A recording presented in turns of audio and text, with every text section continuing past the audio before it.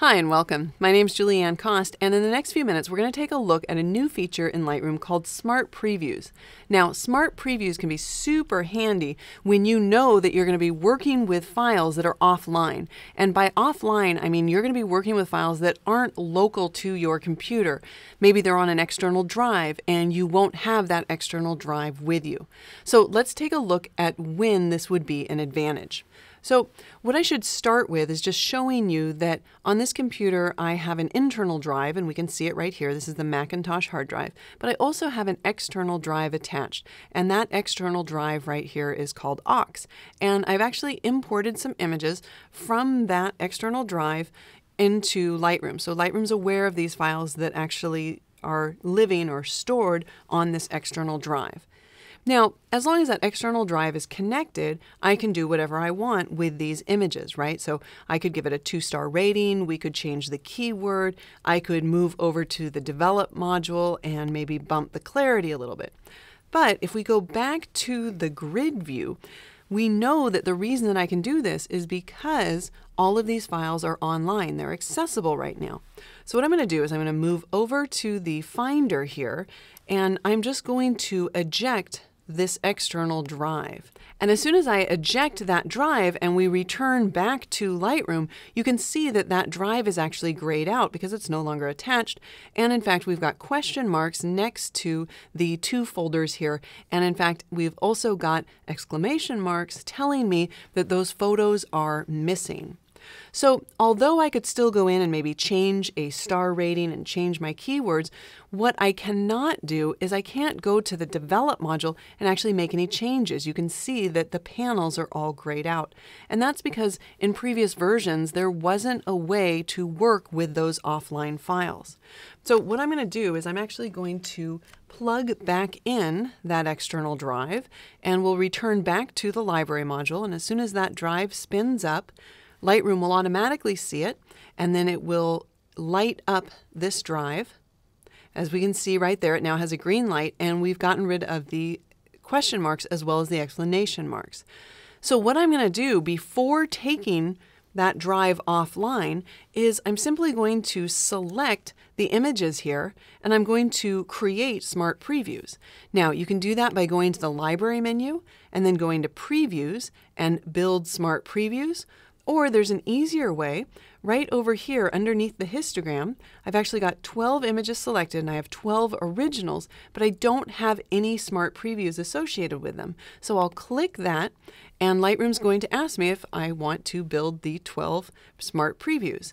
Yes, I want to go ahead and do this, and we can see that I've got a status bar where Lightroom is going to build those Smart Previews. So once these Smart Previews are built and are stored, let's go ahead and click OK. I can now take this drive offline again.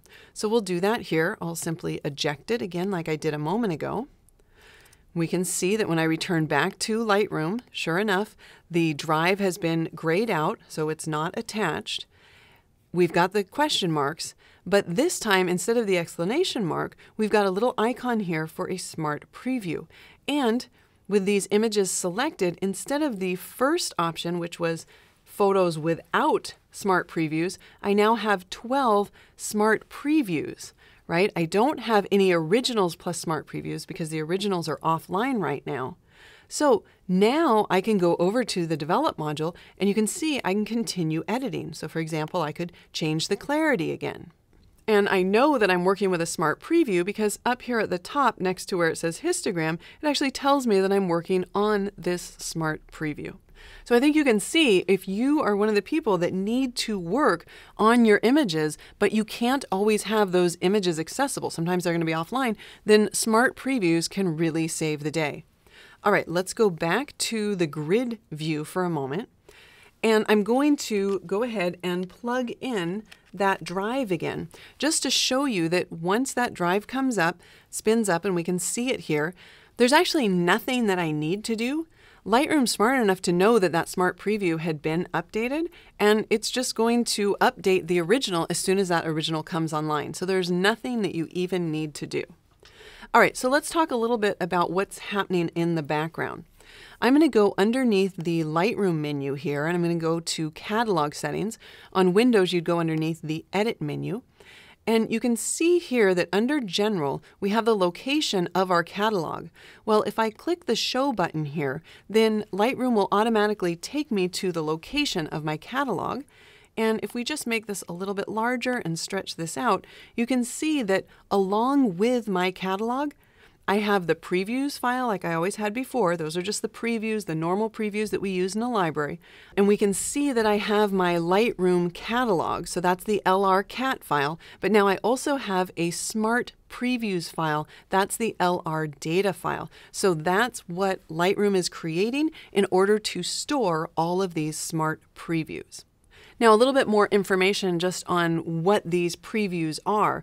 These smart previews, they're actually lossy DNG files that we're saving. That's the information that we're saving inside of this LR data file for the smart previews. And they're 2,540 pixels on the long side. They are compressed and they have actually been resized, which of course we need to do because if we weren't resizing them, then basically this previews LR data file would just become enormous. Okay, so let's take a look at some of the other ways that you can actually create smart previews in Lightroom. So I'll go back to Lightroom here and we'll close this. You should just know that when you click Import, there's an option over here on the right-hand side, so you can actually build smart previews as you import. So let's say you weren't importing to a local drive, but you were importing to an external drive. If you know that you're going to take that drive offline and you still want to work with those images in the Develop module, you'll want to make or build these smart previews. In addition, if we have a bunch of legacy files, meaning files that we've already imported and Lightroom is aware of, we can simply go into the Library menu, we can go to Previews, and we can build our smart previews. I do also just want to mention that you can also discard your smart previews if you know, for example, that you won't need them any longer. Okay, so let me just eject this drive one more time here because I do want to show you when it is offline, I have some additional capabilities as well. So it's not just the ability to work in the Develop module, I can also export these files.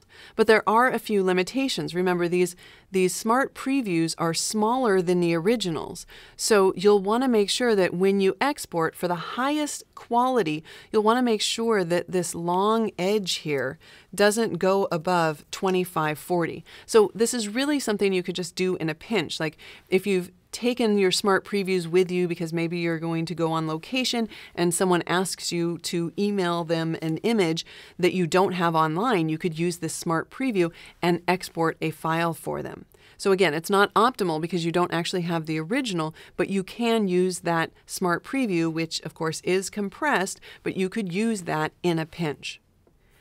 In addition, you could use a smart preview down here in your publish services. For example, if I wanted to publish this image to Behance or Facebook or Flickr, more often than not, when I am sharing these online, I don't really need a huge file, so the smart preview would have plenty of information, the 2540 pixels across.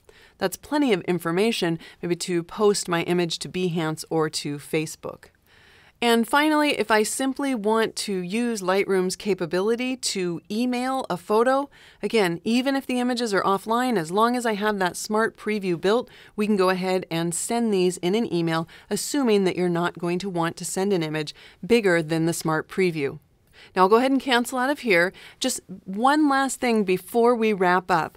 I do want to select this image and move over to the Develop module for one moment. I'm going to zoom in, and you can see here I'm zooming in 1:1, but because this smart preview is a little bit smaller than the original, my 1:1 view isn't going to correspond directly to the 1:1 view that I would have if this image was online. So where this might affect me would be, for example, in the detail panel.